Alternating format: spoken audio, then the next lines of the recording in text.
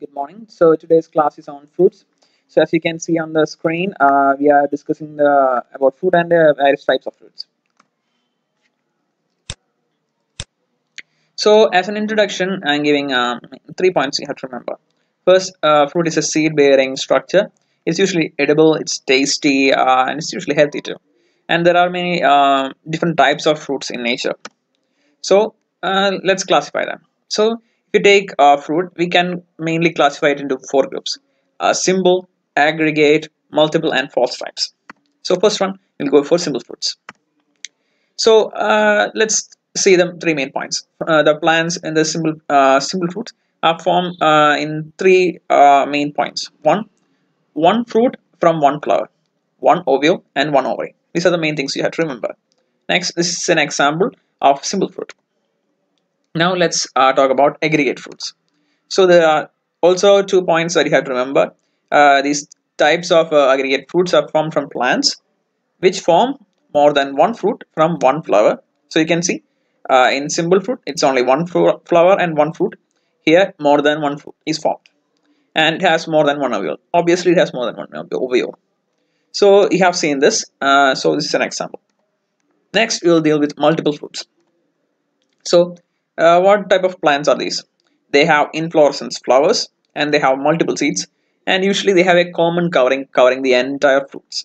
I mean, in having inflorescence flowers means small flowers in a bunch, and from that we are getting can say that we are getting multiple fruits, and these all fruits are in a single covering.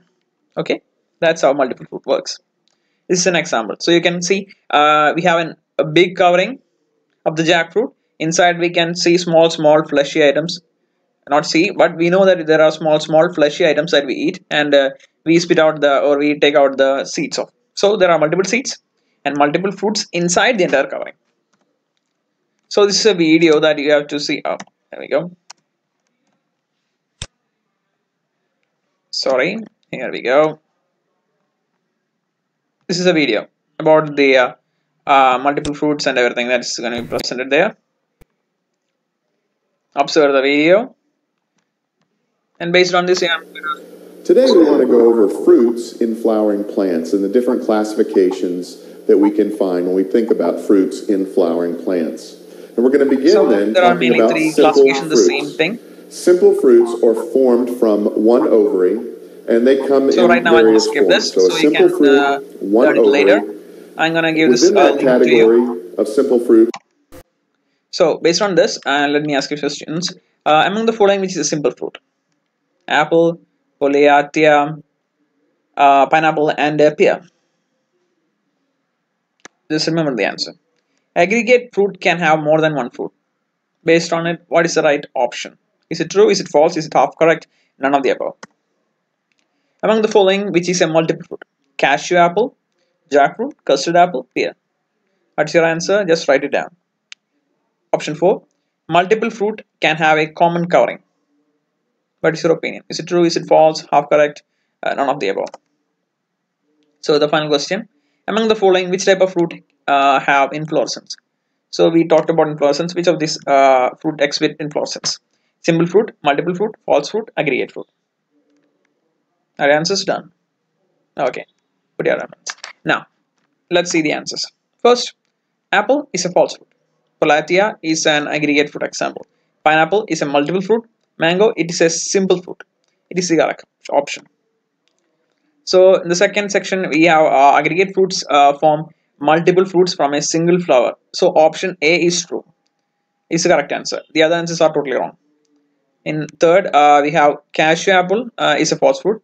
Jackfruit is a multiple fruit, and it is correct answer because it has a common covering.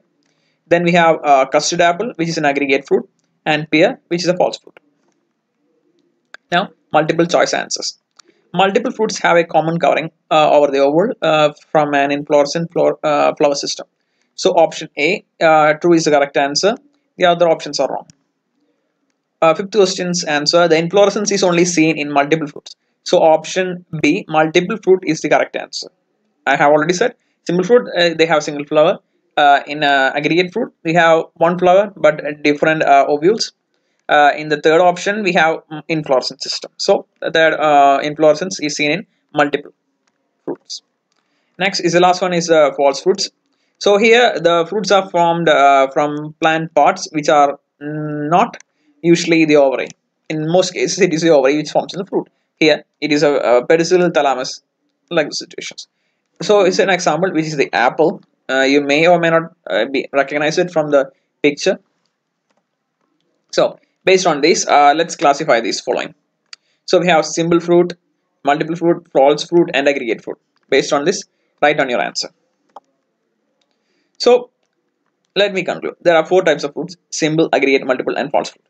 Ovule, which has and inflorescence, the number of fruits. These are all things that you have to look and remember when you are studying these types of fruits. So if you want more reference, you can refer 6th standard text of SCRT, the complete book of fruits and vegetables by Marilena Pistoia, and Wikipedia too. Thank you. That's the end of the class.